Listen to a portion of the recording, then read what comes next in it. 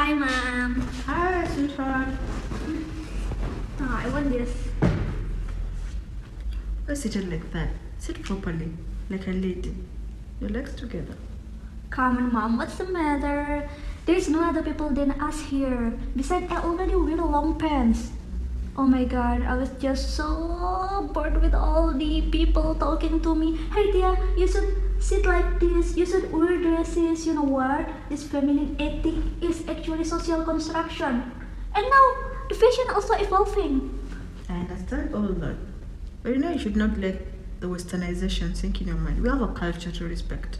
Our traditions, my love. Oh my god, whatever. I want to watch television.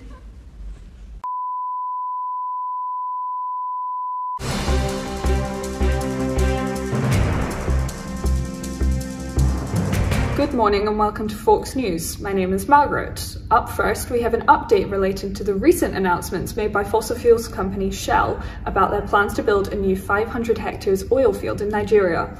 This has unleashed massive protests and inconveniences for the communities that currently live there, but also rejection from diverse social movements. First, let's recap the announcement.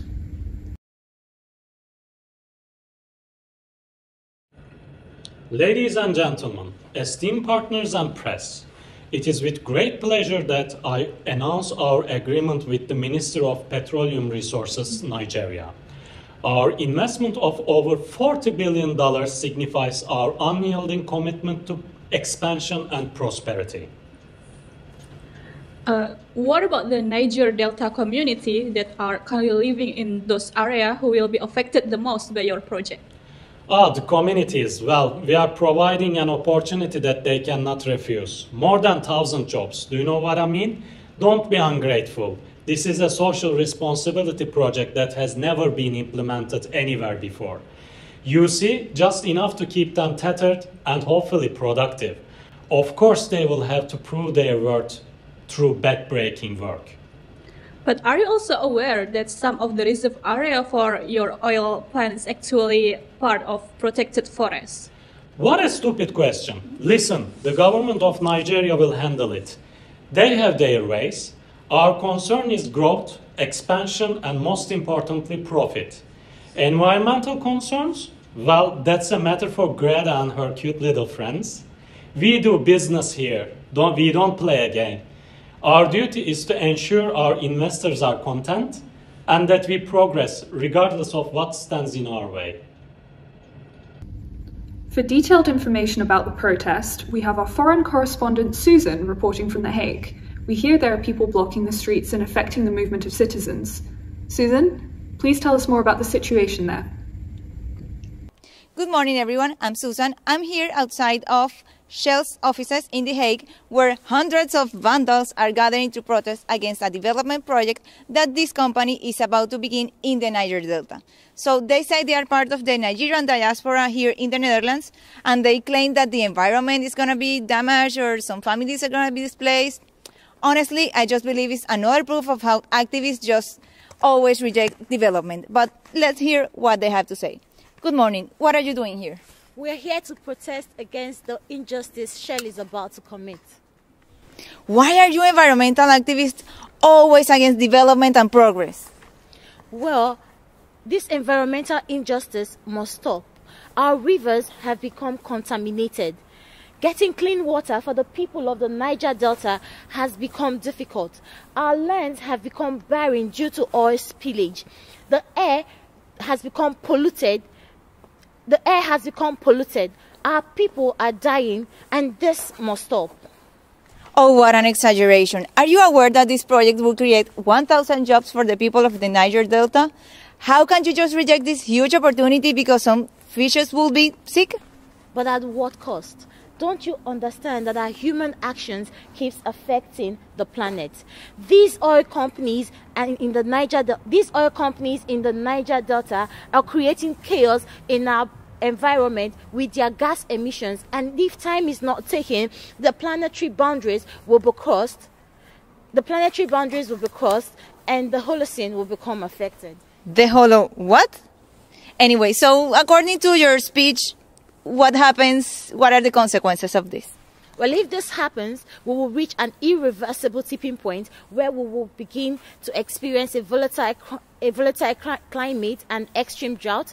As it is, marine fisheries are already suffering due to oil spillage and discharge of oil waste in the water bodies. Now, if we keep taking from the earth, what will be left of it? Oh, so romantic and so exaggerating. Wait, I'm hearing back from studio. Hi Susan, I've been informed there's also feminists protesting here. Can you report any further on this? Yes, Margaret. Actually, the feminists are here. What a surprise. I just see them in every protest, so apparently they don't have jobs or children to take care of. Hello, good morning. Can you explain for news viewers what are feminists doing here? Well, contrary to people believe, feminists do have jobs and responsibilities, but we are like superheroes of activism, multitasking for justice. Now, about Shell's project. Feminism, according to Nancy Fraser, is like seasoning. It goes well with everything, especially when fighting against the ills of capitalism. I still really don't get what feminism has to do with a development project. Think of Shell's project as a bad reality show. Feminism in this context is the sassy commentator exposing the behind-the-scenes drama and chaos of capitalism and its impact on gender. We are here to cancel the show and demand for a better script for the future. Gender and capitalism? How is that related? It's like trying to separate peanut butter and jelly. They just belong together.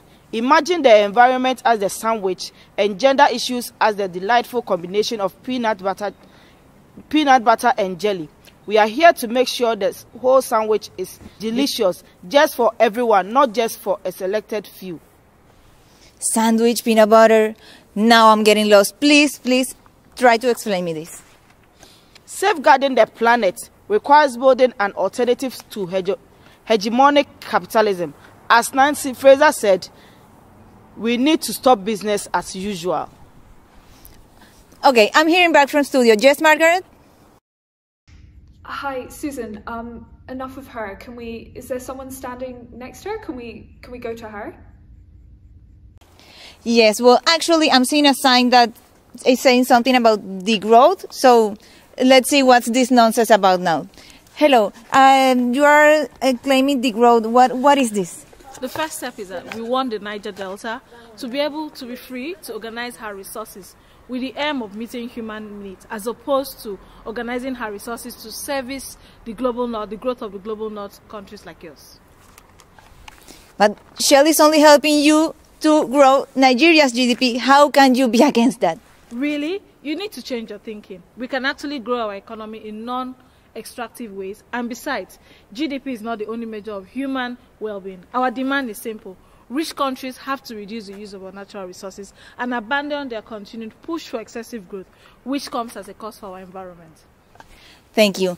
Wow, dear viewers. So these people basically want to destroy the economy. Not only they are here blocking the street, but they also reject external investors go to Nigeria to help them keep up with the developed world, the things we have to see.